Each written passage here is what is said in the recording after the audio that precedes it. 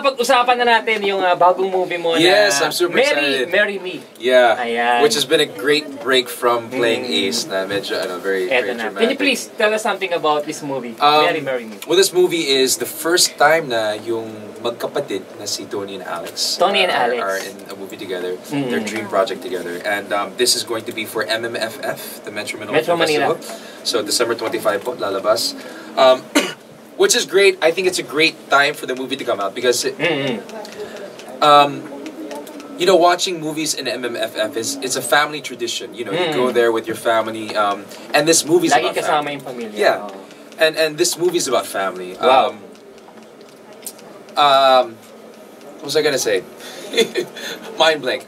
Wait, sino may tubig dito? Medyo na... I don't know. No, because you know we have so many movies about love and there's love aspect of course of this, but it's mainly focused sa dalawang sisters. Yeah, it's a rom-com. Of course, you can't have a movie na Alex without the comedy. Galing sa comedy, and we have Bayani, we have Melay, we have Muy Bien. Wow.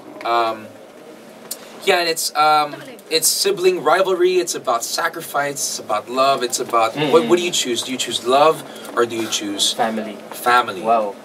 And that sacrifice and yeah, it's a really nice movie and for the whole family. Nakaka-excite to imagine pag napaparod natin yung mga vlog ni Alex. Di ba talagang sobrang kulit, parang dito ba na-i-apply din ba dito ni Alex yung kakulit? Yes, ako nahirapan akong sumabay sa energy niya.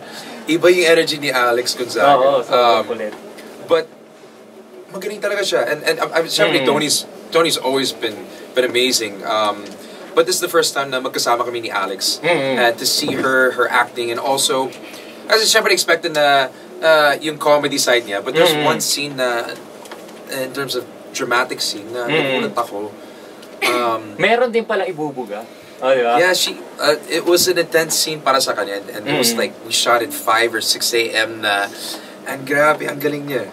Parang unusual to na makikita ng mga fans ni Tony na biglang magdrama siya sa movie na to. Si Alex yeah, si Tony, because she's always been good at drama, she's good at comedy. And yeah, it's especially working with Tony again.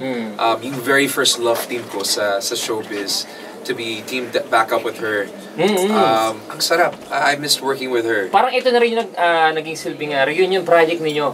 Gawa nung last 2009 yung Ang Tanging Pamilya. 2009 yung last. Ang tagal. Actually, no, that's not the last project na magkasama kami. We did magkasama a movie. Kayo. That's the last time na we were paired together as a love team. But we did a movie, Four Sisters in a Wedding, na magkasama kami sa movie. But I was paired with Bea sa movie, not Tony. So, but yeah, being paired together was 2009. Ayan, grabe. Pero dito ba yung